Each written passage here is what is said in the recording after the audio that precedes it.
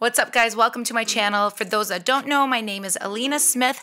I'm a writer and producer for projects like ITZY, Red Velvet, Produce 101, Sorn, Sunmi, and many others. And on this channel, we discuss all things music production and songwriting. So if you'd like to join our community, hit that subscribe button down below. All right, guys, so today we're gonna be doing a production walkthrough for the song I, which just came out on the new Lightsum mini album. So I originally wrote and produced this song with my friends ENIJAE, who are an amazing Australian production and songwriting team, and my friend Gisselle Acevedo. Now, we originally wrote the song for another artist, but a couple of months later we heard that there was interest from Lightsum and the producers GALACTIKA, who are a very well-known production team in Korea, came on board, and they ended up finishing this track and recording Lightsum on it. So I'm telling you guys all of this just to let you know what I have is our demo track, which is quite similar to the final track, but there might be some parts I won't be able to show you or play you just because they didn't end up being in the final song, or they're a little bit different in the final song. But that being said, I think this should be really fun and educational to go over all the parts. So without further ado, let's just get straight into it.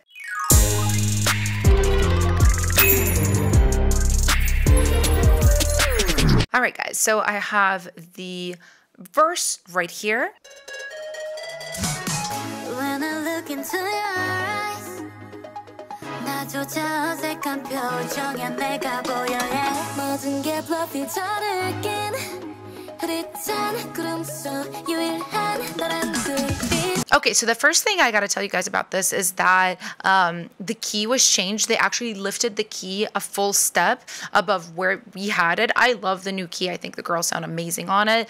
But this is just for all of y'all that are aspiring to write songs for K-pop or for other genres. Like, don't get too caught up with the key. I've had songs lowered. I've had songs lifted. It's as long as it's in the vicinity, it's okay. So we have this little harp moment right here. It's actually like an actual harp from Ableton included with Ableton. It isn't anything outside of it, so super simple. And then it just was processed with a little bit of EQ and spaced out reverb, which I really love from Baby Audio.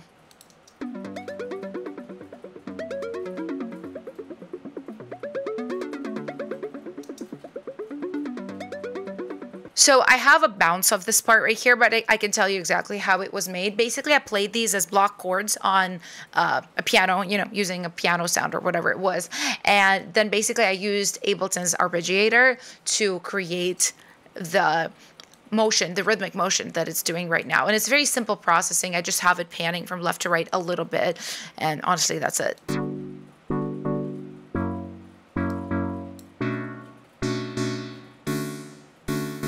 All right, so I've also bounced this down, but I'm pretty sure this was Diva, which is one of my favorite plugins for synths.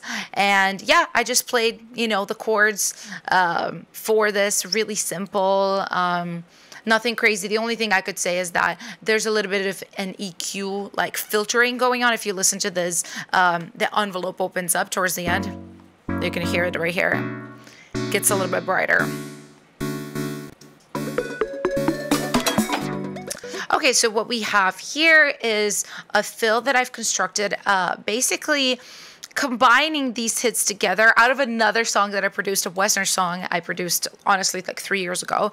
A lot of the times, this is a great tip for you producers. If you like something you've made for a song, save it. I have this folder right here, Alina made, and it's just drums, effects, just different things from different songs over the years that I can reuse. So, and right here, this is really fun. So this is a pitched 808 tom that I'm using as a pluck. So lots of fun on that. So we have this little fill right here too. Yeah, I basically just find drum parts that I like and I cut them up. All right, so now we have the second part of the first verse.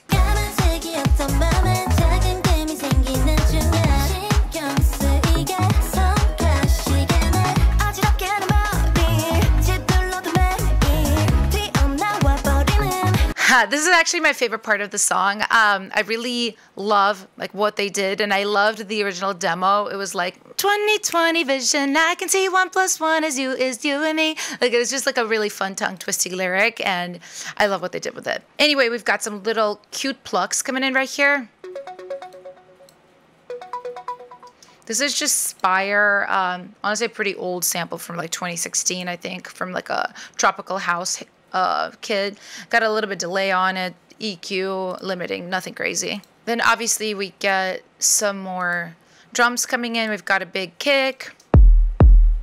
This is an Oliver kick. It sounds like they've kept it too. It is a good one. Oliver samples are really good. Then I've got this little snare right here. It sounds like in their mix it's really like down, and the mix mine was like really loud. Like you guys know I like to crank up snares. The bass part, so they actually worked on the bass part. I really love what they did. The bass part that I have has a little bit more notation in it, and it's a little bit of a different sound. I think I was going for more of like a deep house sound, and they just wanted something a little bit crunchier, but I'll play for you real quick.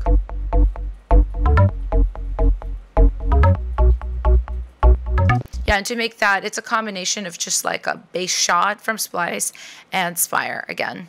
All right, and now we go to the pre-chorus.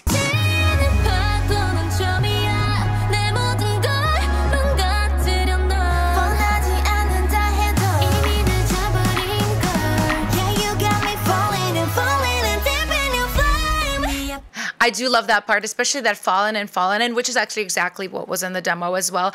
That was so, like, it took me a while to figure out that chord walk up.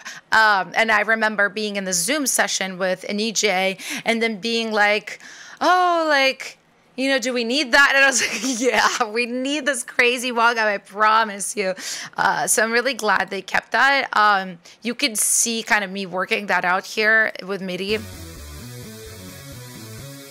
You know, it took me a second to like figure out the notation, and then I just doubled it with other parts.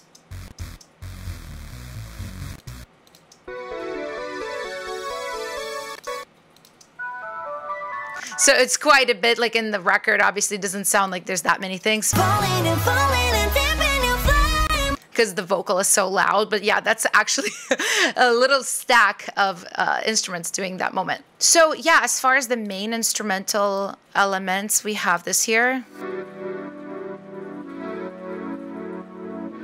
It just sounds like a Juno synth. You can see it here, it's frozen, with a little bit of pumping on it. Yeah, like if I unfreeze it. Yeah, basically the one knob pumper creates that kind of effect. So, and then on top of it, I have this vocal chop.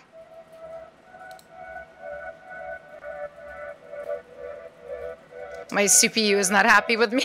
It's crackling all over the place. Looking at the file name, it sounds like actually something that is my voice that has been in another song and was processed, and then I reprocessed it again for this song. So don't be afraid of doing things like that. This is honestly a great way to create samples, is for them to go through many rounds of like changes and twists. That's how they get more and more interesting. And then we've got a nice little effects package here. A clap impact. This is actually quite interesting. It's actually a sound of a crowd screaming without the pumper. It sounds like this. But when you put the pumping on it, it almost becomes like a synth of sorts. And now let's listen to the chorus.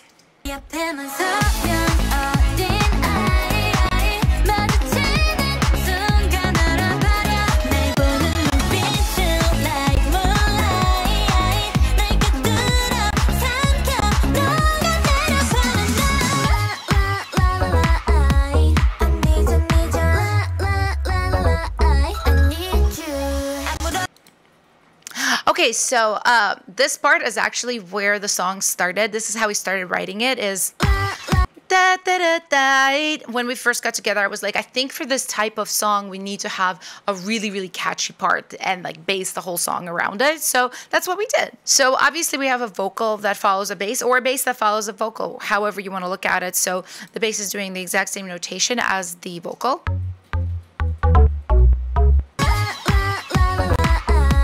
And then we just have a simple kick and clap. So this is a really simple part, like focused on the vocal.